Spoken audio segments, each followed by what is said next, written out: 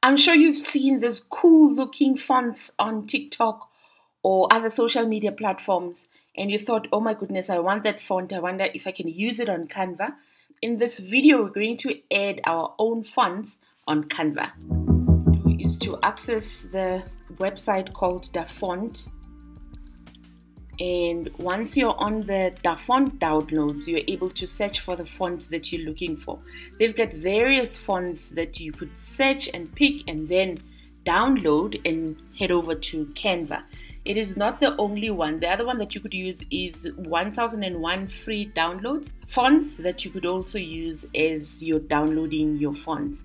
So I'm looking for the bold font. You could then click and search and look for that. So what I will do, because I know exactly the font that I'm looking for, I've seen it on TikTok, I'm gonna go Da Font bold fonts, and then it immediately picks up the bold fonts on the font, and this is the font that I want to use and download on my Canva.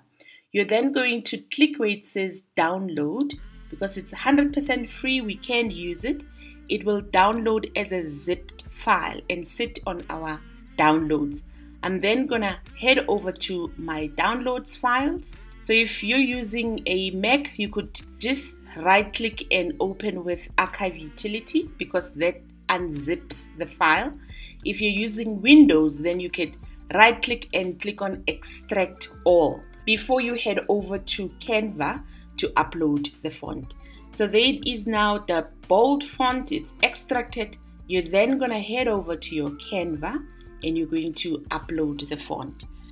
Scroll down to your brand kit, and this works on Pro version only because it's a Pro version functionality.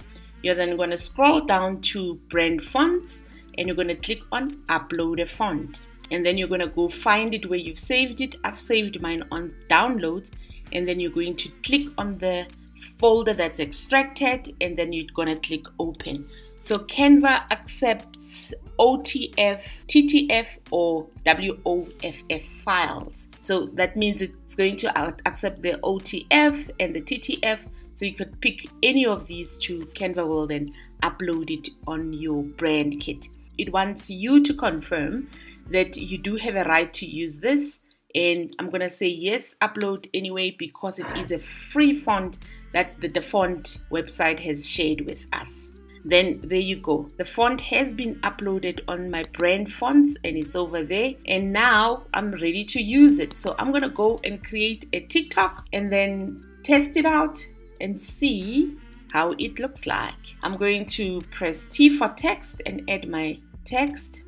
And then I'm going to go to my fonts and click on the drop down arrow. When you scroll down to your brand kit, then the uploaded fonts show over there. See, there's the bold font that's just been uploaded by us, and it looks like that. Cool, I like it. And that is how you upload fonts on Canva. I'm going to be doing a short tutorial to show you how to upload fonts on CapCut, so that you're able to use CapCut and upload fonts on CapCut, because sometimes we work on Canva, sometimes we work on CapCut. What you could do now, I've created a full course on Canva that has more than 50 videos that teaches you A to Z of your Canva, and it's a lifetime access.